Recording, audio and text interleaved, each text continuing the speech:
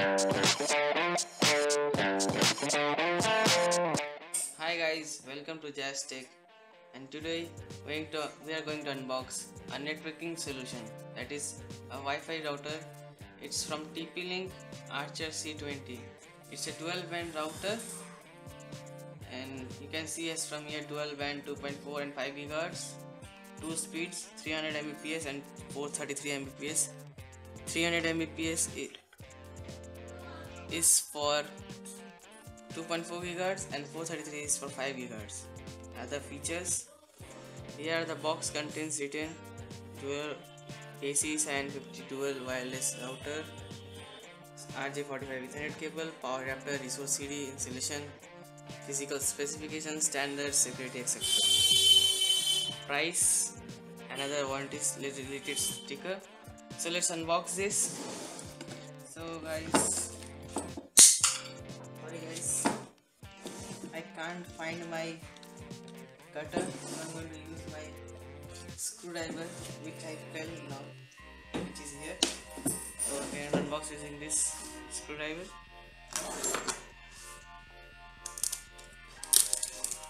It's a nice unboxing material or something like that. You can see other TP-Link dual band products: Archer C9, C7, C2 and C20.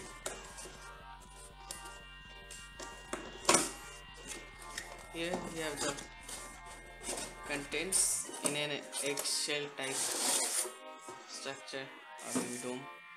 Here is the resource CD, technical support, quick installation guide, general public license notice, and obviously a router. Here is the Ethernet cable, very short Ethernet cable for connecting and setting up your Wi-Fi, and the power adapter. We will show you installation, how to set up your Wi-Fi using this router as a medium. We will show you. So before reading, I will obviously show you the ports that are available in this router.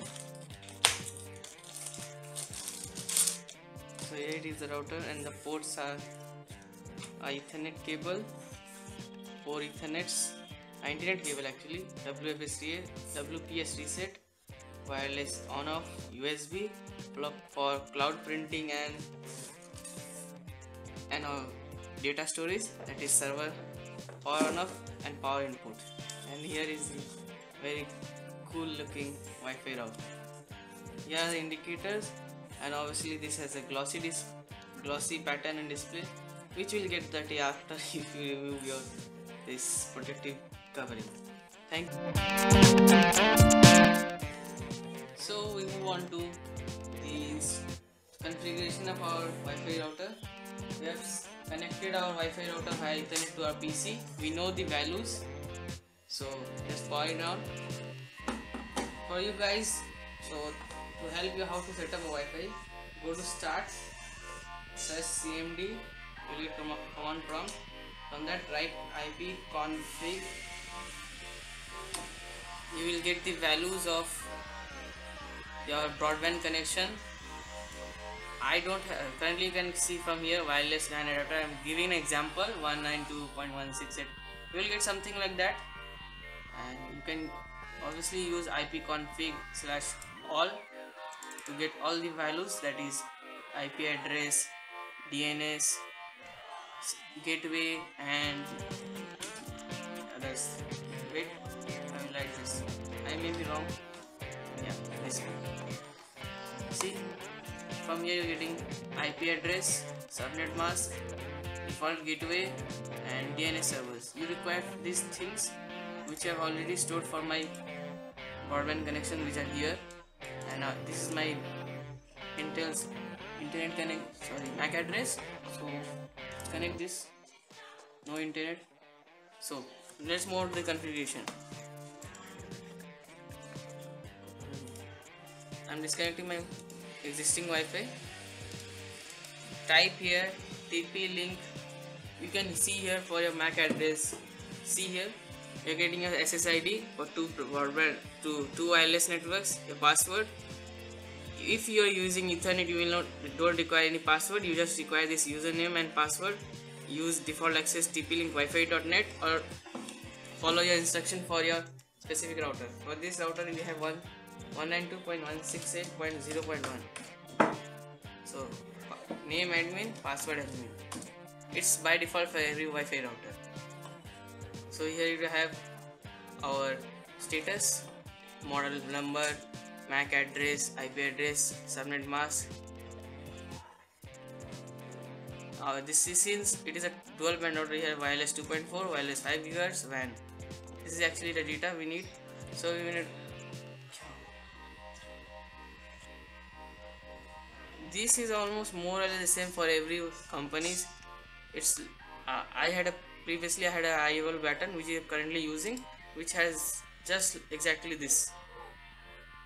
Since my connection is a static IP, I am gonna need static IP. It's asking for a WAN connection.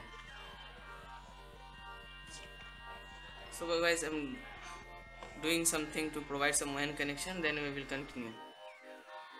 So we have connected a wire from our old Wi-Fi router to our new Wi-Fi router, just to provide you how to set up your router using static IP. In this case, it has already recognized that it is a dynamic IP, that's why it's out in setting. We are gonna do quick setup, but it will show you how to do dynamic IP. So we will go for WAN, change connection to static IP, and now we will put the values.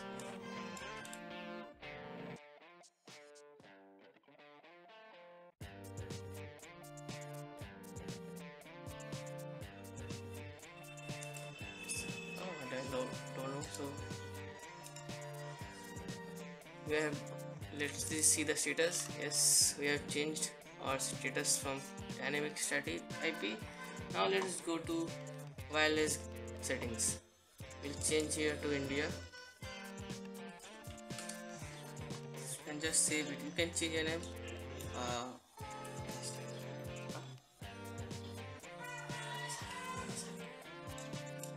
Jazz Tech and the rate 2.4 gigahertz. Save. Okay. Now let's shift to wireless 5 gigahertz. Sorry for the interference. Move on to the wireless 5 gigahertz. We will name it Jazz Tech and 5 gigahertz. India, save. Let's see if changes do occur. Yes, you can see we have a 2.4 gigahertz named as Jazz Tech at 2.4 gigahertz. And this is the Wi-Fi settings and other things. There are many settings like DHCP control, USB settings, panel control, bandwidth control, and some in system tools. You can change your time zone, get time from PC, save, firmware upgrade, diagnostics, factory defaults, reboot password. You can change your own username, password, etc. System logs, statistics, and obviously logout. From quick setup, here is our name. So we have changed our names. This is our LAN, receiving DAM, IP address, subnet password. Wireless 2.4, Jazz Tech at 2.4 gigahertz.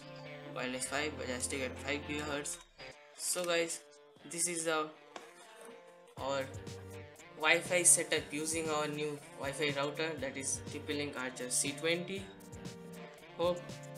I hope that you like the video.